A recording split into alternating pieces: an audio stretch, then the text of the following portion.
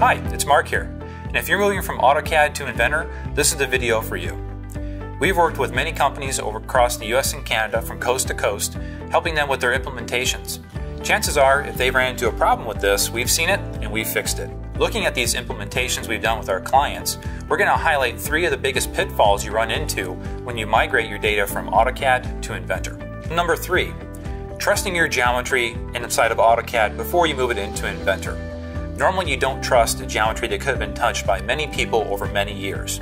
You really should inspect your geometry before you move it into another CAD system. Number 2, you should reevaluate your folder structure and file system so that it's in line with a new parametric system.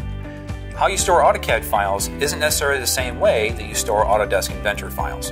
And number 1, styles and standards. If you don't take enough time to get all your ducks in a row by lining up your dimensional styles, your material styles, and everything that else is new to you inside the new software, you won't be ready to fully implement it. If you're looking for additional know-how and advice on particular workflows and productivity, give us a call. We're here to help.